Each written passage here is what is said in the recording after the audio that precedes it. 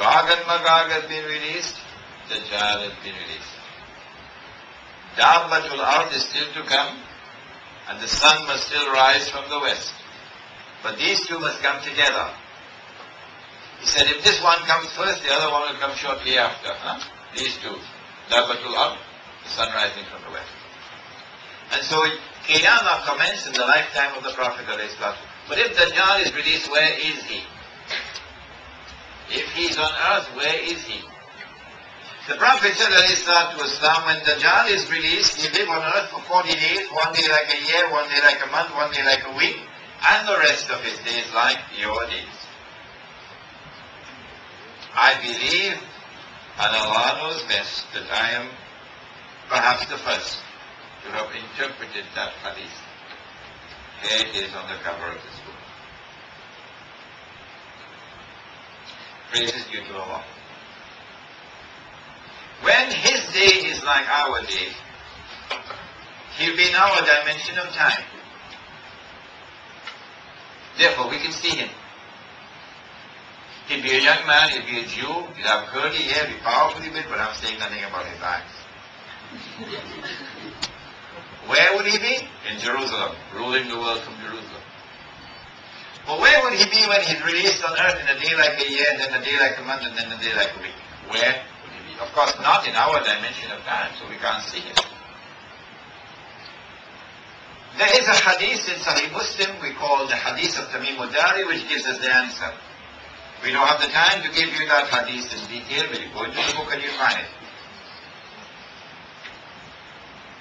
The hadith informs us that when Dajjal is released on earth, he's going to be on an island, number one. Number two, the island will be about 1 month's journey by sea from the Arab world. Number three, the island will be an island that conceals his true identity. Number four, the island will be an island that specializes in spying and espionage. Which island is it? This is my answer. You don't have to agree with me. But if you say I'm wrong, you must tell me what is the right answer before you believe it. In October of 1917, it is the island of Britain which issues the Balfour Declaration. The Balfour Declaration. That it is intention of His Majesty's government, let's make it His Majesty's godless government, to work for the establishment of a Jewish national home in the Holy Land. Strange thing, isn't it? Number two, in December of 1917, the British Army defeats the Turkish Army, liberates the Holy Land for the Jews. Number three, it is the island of Britain which rules over the Holy Land from 1917 to 1948, on a mandate conferred by the League of Nations. And during that time, the Jews are allowed to return. They eventually reclaim the land. Something that the Ottoman Islamic Empire never allowed. Number four, it is the island of Britain which presides over the birth of the Jewish state of Israel in 1948. I've only given you four. There are more. There is more evidence than this. But you might want to go and do some research now. You might want to go back and study British history one more time, as I am doing now. Go back and re-study all that I studied before. Re-study it now. I come to the conclusion that the island is Britain. That when Dajjal is released on an earth in a day which is like a year and commences his mission to impersonate the Messiah, it is from Britain that he launches his attack. And I notice that he who wants to rule the world and deliver to the Jews rule over the world causes Britain to become ruling state in the world. I have so much more I'd like to talk about Britain, but time is against me. One day Britain is no longer the ruling state in the world. Britain is replaced by the United States of America. I want to advise those of you who are serious as thinkers to do what I'm doing now. To examine minutely and carefully the process of change through which the United States of America replaced Britain as the ruling state of the world. How long did it last? And what was the process of change? This is your homework. When the United States became the ruling state in the world, then the United States also maintains that mysterious, mystifying, puzzling, baffling, enigmatic relationship with Israel that Britain had. You can't explain the American relationship with Israel with any of the normal tools of political analysis. No. Only the Quran and a man named Muhammad can explain it. So don't ask your foreign minister. Don't ask the diplomats, because they can't answer it. The United States is the first country in the world to recognize Israel. It was born.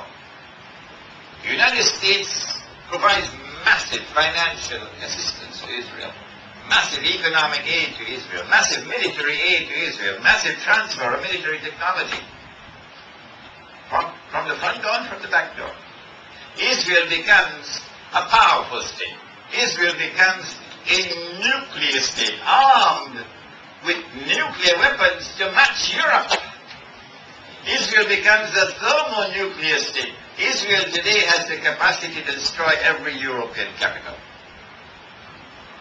And Israel has won. We're not going down without taking the world down with us. We have the power to take the world down with us. That's how powerful Israel is. And so my answer is that when Dajjal is in a day which is like a month, it is the United States of America which is his headquarters. I want to suggest to you that we are now located in that moment in time when the state of Israel is about to replace the United States of America as the ruling state in the world. And Dajjal will now enter into a day which is like a week. We are now passing through the greatest drama that mankind has ever experienced in history. All that I have done is to give you the framework from the Quran, which you can now apply to try to understand what is happening in the world. Tomorrow, we will be in the grave. Tomorrow you must use this to understand and to analyze what is happening in the world using the framework of the Quran. Now, the war on Iraq is meant to be on behalf of the Jewish state of Israel. Why is the war being waged now? Why not before?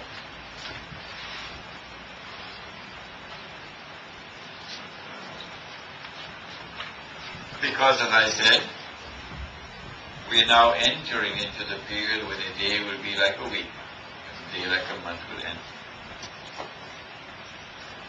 But I noticed that this war was planned long ago. And I noticed that they made the attempt long ago. I could not help noticing because I was resident in New York City.